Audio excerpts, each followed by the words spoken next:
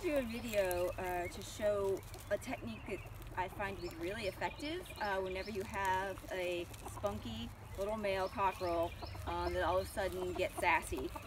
It's pretty normal whenever they are feeling their oats, so to speak, and it's springtime and they're just maturing.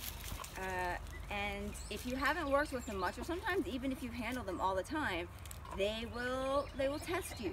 And if you don't get on it right away, if you don't kind of tell them I'm in charge, you're not, it can develop into a serious problem where your male is attacking you all the time. He becomes dangerous, and then you either have to, get rid of him to somebody who understands the problem, or you end up eating him or giving him to somebody who will.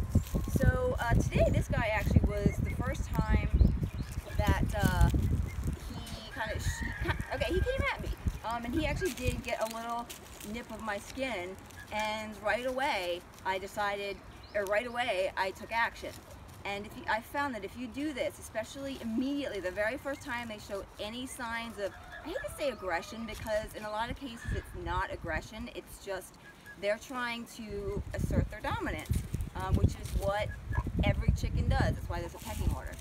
So what I'm going to do is what chickens do. It's very natural, and it may look a little harsh, but compared to what some people do, where they say, oh, just kick them, beat them, this is much kinder. And some people suggest carrying it around, loving on it, hand feeding. That can work for some chickens. Honestly, it's a lot of time to spend with a bird that I, quite frankly, don't have. And this, I found, works 95% of the time, and it's very fast. And sometimes you do have to repeat it a few times because they, a few of the more stubborn ones won't get the picture. And there are cases where a bird is just plain mean, and that's just his disposition, and you have to make the choice what you want to do with him.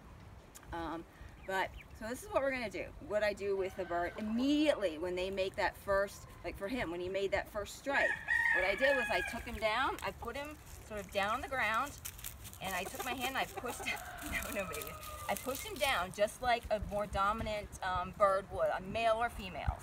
And then I pushed him down, and I grabbed on the feathers on the back of his head, and I pulled back like this. Okay, it's very, it's not that bad actually. I mean, you see, I'm not hurting him in any way, shape, or form, but he knows. Okay, he's programmed to accept that this means I lose and you win. You're the dominant. Okay, and then after that, you might only have to do it 1 or 2 times, and that's it. And hopefully, if you do it right away, guys. And now, see, they want to come up and show that they're dominant.